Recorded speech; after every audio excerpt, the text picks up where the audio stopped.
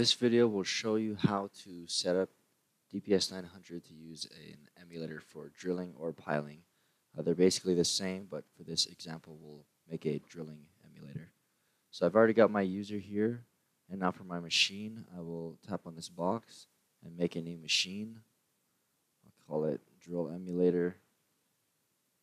So for my mode, that's going to be drilling, and for my machine setup, I'll need to change that to emulator or Trimble Emulator. Hit accept, select that emulator, and you can tell that you've successfully made it because you'll see a joystick here rather than the actual drilling machine or piling machine. So I'll tap on that to enter DPS900. Okay, so now I'll tap connect to connect my Canon GNSS emulator. I will now be able to see my machine in my site. So if I didn't have a site, this would just be blank, but since I already have a site, you can see my site in the background. And the measure up for your machine is going to just have some default values, so you can just leave those as they are for emulator purposes, but if you want to go in and change them, all you'll need to do is go into Home, Hardware Setup, Measure Up Setup, and here you can start making adjustments to the dimensions of your machine. But I'll just leave that as it is for now. The only things we kind of want to be concerned with is the Emulator Setup, which is found right here. I'll tap on that, and we can just go over some of these options. If I'm using auto drive, so if I actually have a corridor on my site, I can enable this, and my machine will just keep moving down that corridor along the center line, just like the 3D drive view of Business Center. So this will just be the interval that it'll be moving. So it doesn't really matter which one I select for here for just regular emulator purposes, but I'll just leave that as 100 for now. Next, we've got the step distance.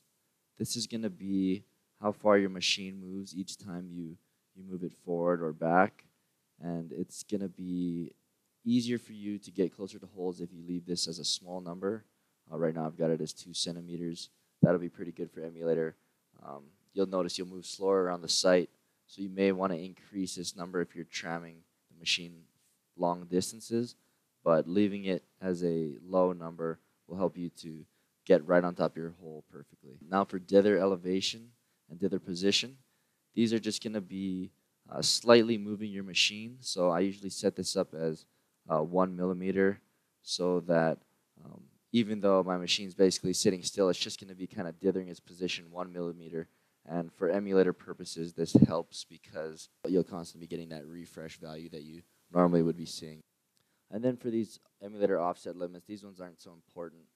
You're just going to use these when you do your stationing movement.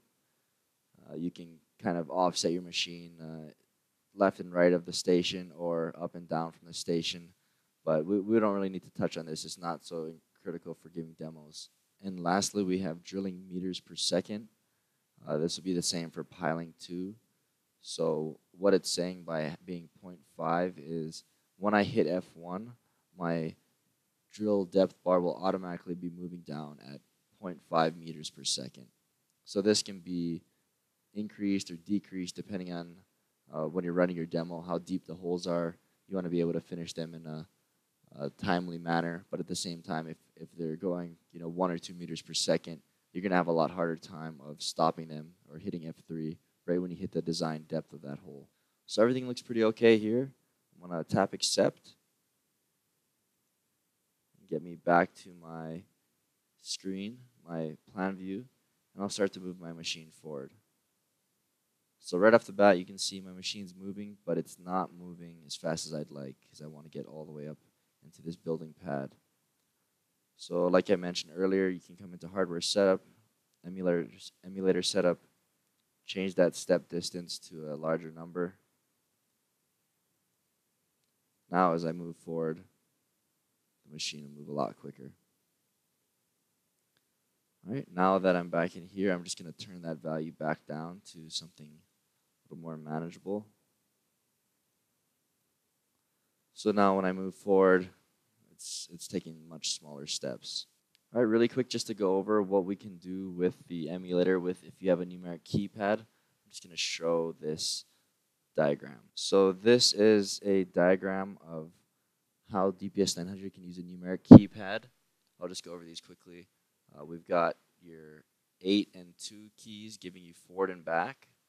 Your 4 and 6 keys turning you left or right, pivoting on your machine rotation center. 7 will increase pitch.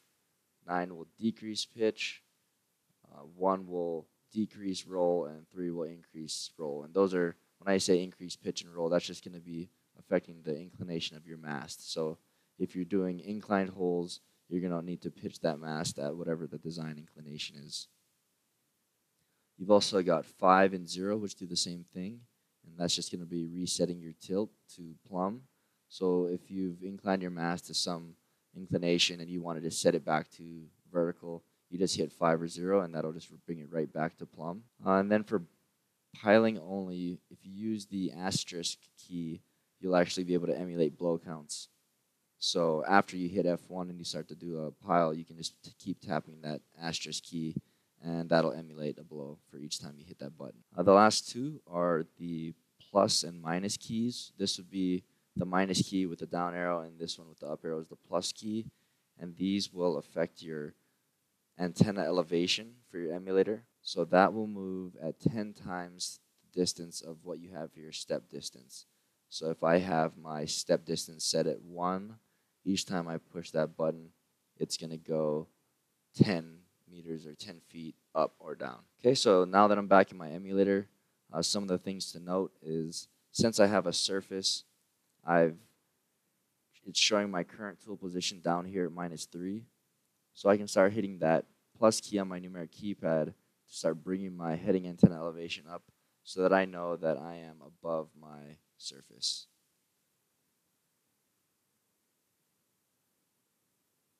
Let's put that at about 10 meters above my surface. And now I'll go in here and change these to some of the items that I like to have. To change the info box, all I have to do is tap in the box, find the item that I'd like to use, and select it. So these are all pretty much what I want them to be. I'll just change this one to slope distance. And slope distance is tied directly to the depth bar. So this green bar distance to this black line is this 9.87 that you're seeing here. Now I will create a simple drill plan. Go into the drill plan manager, tap new, do a surface model, which is just going to be a basic grid. These top 3 positions are taking the current tool bit elevation of my tool. This is my current orientation of my machine, so I'll leave that as it is. For hole inclination, I'll leave that as 0. For this, I'll just make 2 holes in each direction, spaced at 1 meter apart in both directions. And then down for end drill holes at plane, I will just leave that unchecked because I do have a surface, and like you saw on the previous screen, I was about 10 meters above that surface. So by default, this will end directly on my surface. So I'll tap accept. So now my drill plan is created, and you can see I'm already over my center hole for my drill pattern. On the left-hand side, you can see that hole ID is 0, 0. So now I can easily see which hole I'm currently on. And as I move forward to another hole, since I have it in the automatic hole selection mode, it'll lock on to the nearest hole that I am navigating to. And to put in that automatic mode, you just want to have this padlock in the unlocked position. If I put it in the locked position, it'll be locked into that hole no matter which direction I turn. So for now, we'll just put it to the unlocked, and I'll get over a hole, get it to within a green in my bullseye view, and since it's vertical, I've got my red bar in the middle of the green area, and that's on 0, and same thing for the pitch bar. If I was to adjust my values, you can see that they change outside, but that 0 is where I want to be. And if I had them way off, I can just hit 5 or 0, and that's just going to put me back at plumb. So when I'm over my hole, I hit F1 to start drilling. You can now see it says start point saved, and my depth is moving at about 0.5 meters per second.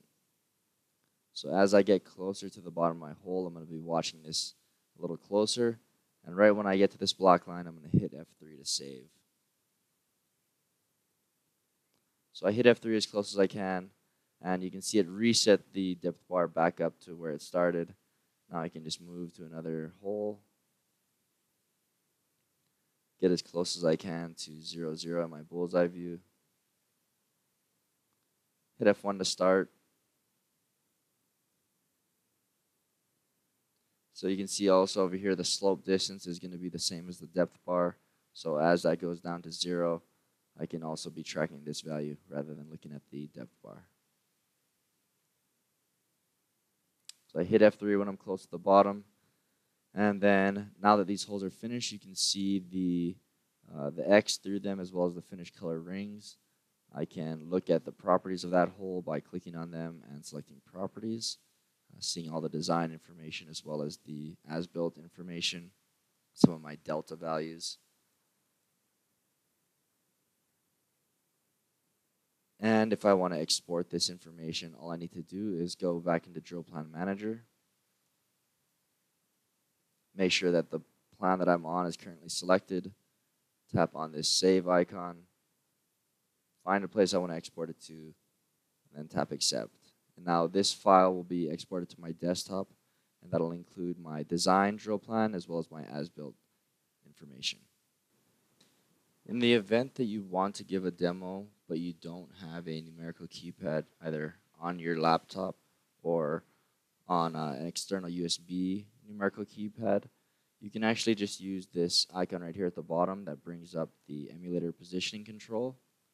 So if we take a look here, we can see that I can go increasing and decreasing my northing and easting. So that's basically going to move me east and west. If I hit the arrow on the outside with the 2 arrows, that's going to be moving me at 10 times my step distance that we set earlier. And if I hit the small arrow, that just moves me my step distance value. Same thing with the elevation. I can increase and decrease my elevation, and that's going to be tied to my antenna elevation. And if we just move the machine there, we can see the back and forward works similar to the keypad where I can just move forward and back. Same thing with rotation. I can just rotate my machine left or right. If I do have a corridor, I can use the drag mode. So when I have an alignment, I can just drag the stationing left and right, and that will move me up and down station along that alignment. And similar to what I was showing earlier in the emulator setup, if you made changes to that offset limit, when you slide these bars for the offset and elevation, when in the drag mode, you'll be moving your machine either up and down or left and right of that alignment. And for station mode, it works kind of similar to drag mode, except it's a little more manual, where you can come in here and enter the station you want to be at and what limit. Lastly, there's this icon on the far left, and this will give you controls over your tool pitch and roll, your body pitch and roll, rotor, which will only really apply to piling, and your boom swing. But I definitely recommend getting the numerical keypad because that'll be a lot quicker for doing demos, as well as